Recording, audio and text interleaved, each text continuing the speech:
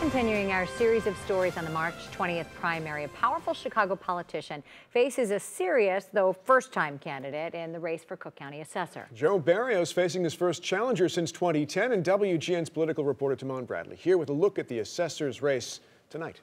Tom and Dina, good evening. This is a red-hot contest. Cook County Assessor and County Party Democratic boss Joe Berrios has been primaried. Berrios is accused of producing flawed property tax bills that provide breaks for the wealthy at the expense of everyone else. This skyscraper along the Chicago River, 300 North LaSalle, sold for $850 million back in 2014. A year later, when it was time to collect taxes, the Cook County Assessor valued the building at $392 million. That's a difference of more than $450 million. How do you explain that? The income approach and the appraisal approach. If you go back to the courts, they have issued rulings saying that the income approach is the best approach when it comes to commercial property to figuring out what the value is. To some, it may seem like a $450 million tax break. But Cook County Assessor Joe Berrios told us by law his office must value 300 North LaSalle based on income from the preceding 3-year period. He cannot assess property based on speculation.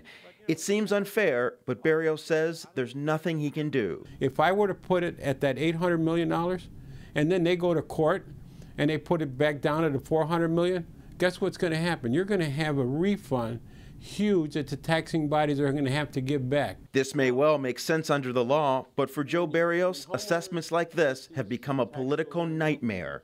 The Chicago Tribune in ProPublica, Illinois, published the Tax Divide series last year, shining a spotlight on Cook County's property tax system. The paper exposed widespread errors in assessments under Berrios, providing tax breaks to wealthy property owners while punishing poor and minority communities. The Tribune is coming after me again, just like they did 6 years ago.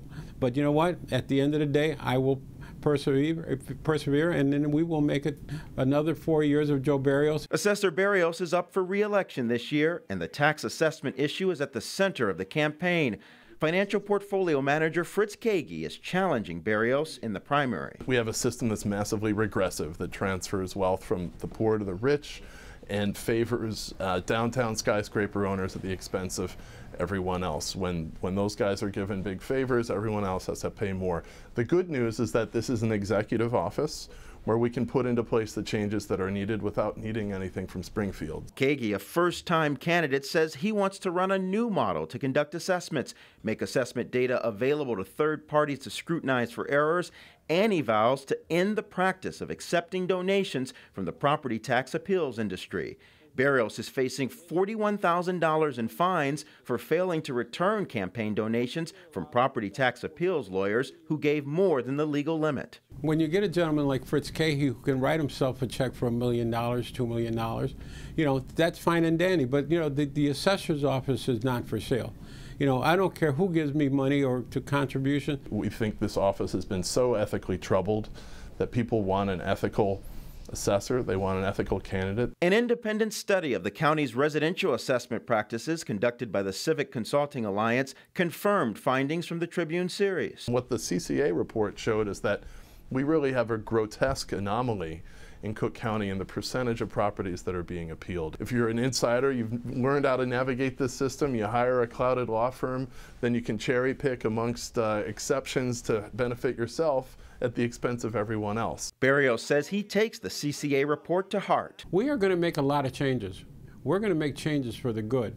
But the thing is, you know, I understand what needs to be done. Despite all the questions surrounding his office, Berrios, who also serves as chairman of the Cook County Democratic Party, maintains support and key endorsements. The assessor is running this radio commercial. This is Secretary of State Jesse White. Let me tell you about my friend Joe Berrios. As Cook County Assessor, he has protected homeowners, made the office more accessible while cutting his staff by 25%.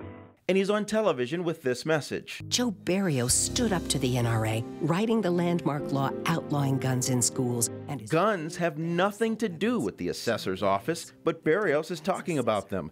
He's also highlighting his work over the last 7 years, changing the system to get tax bills out on time and expanding exemption savings for senior citizens and veterans. Berrios may be trying to change the subject, but many Chicago insiders say they've made up their mind and want Berrios gone.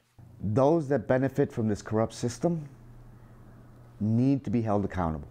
Joe Berrios has had his opportunity to fix the system, and he hasn't, so he's got to go. Complicating matters, there's a third name on the ballot, Andrea Aurelia. She was kicked out of the race for fraud in her nominating petitions, but the ballots were already printed with her name on it.